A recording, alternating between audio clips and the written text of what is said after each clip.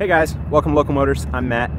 Today we decided we're kind of sick of people saying that these drift trikes that we've been building are bikes. They're not bikes. They have three wheels. They're trikes. So we decided to figure out what it would be like if we made it into a bike.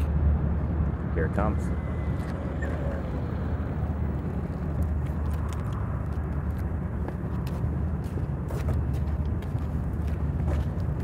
Being that the rear axle on this thing is basically just bolted on, it lends the whole platform to modularity. So tried making a just single wheel rear axle that will just bolt on right behind the battery.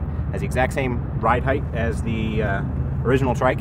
So we're thinking about adding this as, or offering this as an add-on for the Verrado. So we got a two-wheel Verrado, we got a three-wheel Verrado. The next thing is going to be to see what happens when we try to put a sleeve on this and make it a drift bike. So hey, tune in next time and see what happens when we put a sleeve on this thing.